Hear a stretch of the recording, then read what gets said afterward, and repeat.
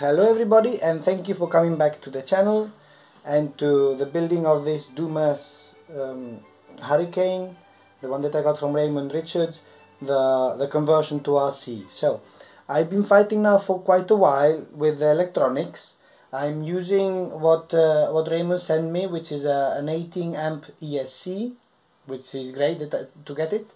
I did get a receiver, which is a FlySky FSIA6B, and what I've been fighting with is to change the connectors, because there were other connectors there, so I've plugged in. I've been playing around with cables, and I'm struggling. I've got thick cables, thin cables. It's probably not perfect, but at least it works. So let's see how that goes. What I've been doing now also, and I don't know if you can see it, I've been fighting to bind the TX16S, which is similar, an older model than what Cliff has, and I've been fighting to bind it. I've been looking things up, and I discovered after quite a while scratching my head that I was in the middle of the external RF. Here there's the internal RF, there's also external RF, so I was trying to bind it with external RF and it didn't work. Then on another video that I found on YouTube, it pointed there to go to the internal RF, and of course then it did work. So one of my worries is always to where to put in the, and what way up to put in the connectors. So it's a bit of a concern always, because I don't want to burn things out. I don't know if I can burn things or not, but I'm really worried about that, because burning a servo, it hurts. Burning a receiver hurts much more, the pocket especially, right? So what I have managed to do, but I don't know if you'll be able to see it, I've managed to connect it all up, and I do have the two servos there. Let's see if you can see them, and this one should be the rudder. I think the right is on the right rudder, and you see it does move. And on the left I have the elevator, so I've got up elevator actually goes down, so I'm going to need to invert it. It was the same with the Piper Cub, but the good thing is that the control rods, the push rods are moving well, which is fantastic. And then for the motor, I still have to figure out how I'm going to connect them, because I've got the three thin cables, and I've got to find connectors.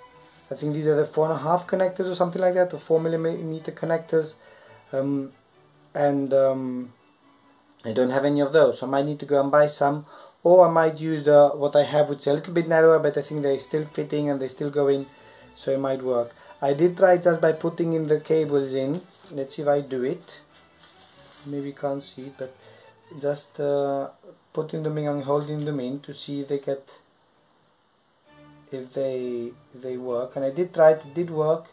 I was a bit concerned because the motor, let's see how I hold it, was jolting a bit. So it does move. The motor, I think, is quite powerful. I think you see it down here, right down here. But I probably need to calibrate it also. There's a way of calibrating the motor, which I'm not sure how to do, but I'll figure out first how to do the connectors, then I'll do the calibration, and then it goes ahead with the build and the building. I'm finding where to put all this, where to lodge it in, and to continue the build. So follow along on this one, and by the end of this I hope to have a almost completed fuselage, I would say, with all the electronics and these miles and miles of cables in it somehow. And I have some progress on the electronics part. I've reconnected or taken the motor off and put it back on with a washer in there, so that it's the inclination down, the angle down is not so high. I've managed to squeeze in the ESC. I've got here the receiver also, which is ready. I've plugged everything in. What I'm still missing here evidently is the connection for the ailerons. That will come when I make the wings. And what I want to do now, and here would be the battery hatch, these two I'm going to leave in here still for strength, but if needed I would be able to take them off, because I think it would hold. I'm going to connect the battery and make sure that everything works, like after the testing. So the battery would squeeze in there, somehow would have to tuck it all in, right? I could maybe even put the battery hatch just for show. How would I put this in? And that's the electronics, and let's see if I have the correct model here. Let's try the engine, and it's turning clockwise, which I believe is the right way around. And then also the servos, I think you can see them like that. This would be the rudder, left rudder, yes, right rudder, yes, and the elevator up and down, which I think is actually correct even. I would have them to check. I can then switch them over if needed, but I think everything seems to be working. So the challenge of squeezing in the electronics seems to be working. I would need to fix them in somehow, maybe with Velcro or something, so they don't shift around in flight, but looking good so far. Now for a much more enjoyable part, which is to build up the fuselage all around, so the formers, the stringers, and get it to the shape of the hurricane. And an update with the progress on the fuselage. So as usual, I can't remember what the last update was, but what I've been up to, I've put in the fuselage formers, and I built up the upper part of the fuselage, including this piece, which is on which the elevator will then, or the stabilizer will then sit. So that will go somehow like this, and it looks nice. It starts to get the shape already. I've also put on the formers on the belly, on the underside, and I've started also to put on the stringers on the side, as you see here, and this is starting to give very much the shape of the fuselage. In this, I believe, I've got to check the instructions, I'll start to put also the thinner stringers, the 1/16 inch stringers. These are, I think, 3/16, and then here we'll have like 1/16. I'm also building up the cockpit, so apart from this piece, then I put in this piece of balsa. I've painted it black already, but this is very rewarding because it's a curved piece. So I had to wet it, curve it, I put it around the pot with a rubber band, and it actually set in there perfectly, which is very good. And then as you see, I painted it black because when the cockpit goes on there, then inside that you don't just see the balsa structure, that you see something that looks black, not just the pale balsa structure.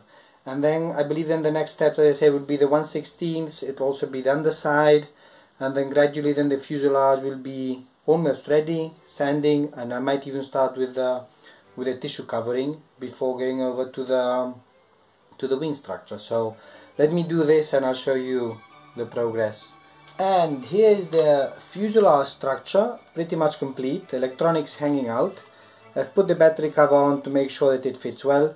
I've put all the stringers in. I've done one session of sanding. I'll probably do another one. Well, not all the stringers actually. I'm still leaving the bottom side because I've got to put in here a plate with a tail wheel. So what I've got to do now is figure out how to put the tail wheel, bend the wire, and then make sure that I can put it in here. And I leave it here so that I can put the finger inside in case I sink it in, because with all the stringers on, then it's really difficult to get into the cage. From the nose part, it's also kind of complete. Some minor adjustments that I did to my earlier mistakes. Once I did break some of them because they are it's 1/16, which is like 1.5 millimeters or something, so they are quite frail, the stringers. But in combination, I'm not going to do it very strong, but it really does give, I don't know if you can see the movement, there's very little movement. It does give quite a lot of sturdiness, and I think it does look actually very good, the whole balsa structure. Like, if one day I give up trying to fly, which might happen, I might just build one and leave it like this with the structure, because it does look interesting, even without the tissue covering on it or anything. So, but overall, it's a nice design. It comes very nicely together, quite beefy in comparison to what I'm used to. So I hope it flies and it takes the crash landings that it will hopefully successfully survive. And now it's going to be to the tail wheel assembly. The tail wheel, I don't know if you can see it very much. Here's the assembly. There are two pieces that come together. I need to put in a wire, put in the wheel, and then put it in there. And once I have that in place, then I start to do the tissue covering of at least the rear fuselage, maybe the whole fuselage actually, and also then assemble the tail surfaces. I'm still thinking or playing about with the idea of making the wing removable, which is I think very difficult because it does have some fairings here that cover it up. I know that Cliff did it with the Guillow Spitfire, but I'm not sure if I'm on that level that I can do a removable wing for this.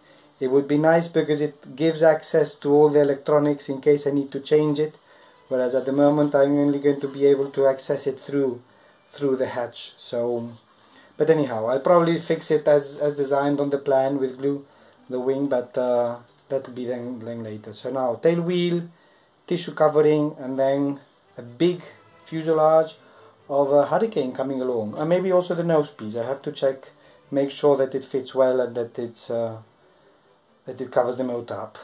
So I have some progress with the tissue covering. As you see, I started with the bottom. I'm not going to paint it over because I don't know how, basically. But so I do notice actually that where the two pieces of paper of tissue, there are some stripes which they don't look great, but I think I'm going to have to live with that. I've started with the bottom side, also the nose part. I've also installed the tail wheel. I don't know if I'd shown this before. I didn't find the tail wheel in the kit. I don't know if I dropped it when I opened it and I lost it, but I didn't find it.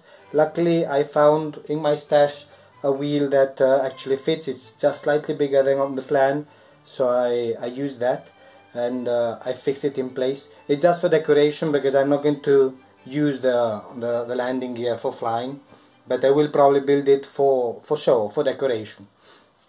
And as I was saying with the tissue, I do struggle with it because it's a lot of precision work that has to be done, but I think it's more or less coming along okay.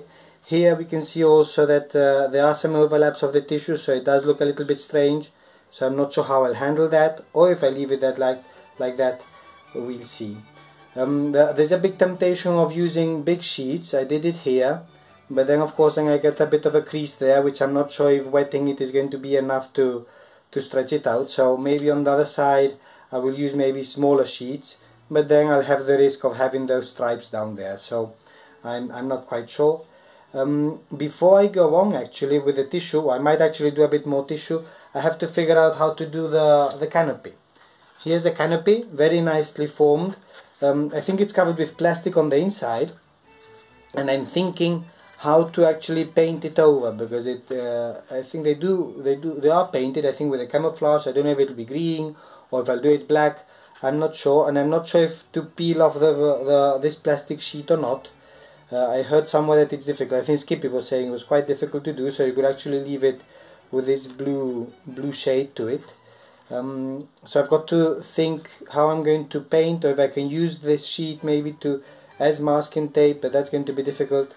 To basically to paint it over and have a nice finish to it. So just thinking, might do like I did on what was it? On the chipmunk. On the chipmunk, what I did, I covered it all with masking tape. Then I cut out the parts. Let's say these ridges. I cut them out. I pulled them off from the masking tape, and then I spray painted it. That might be a way to go. It wasn't so bad. It took some time, some effort, but it wasn't so bad.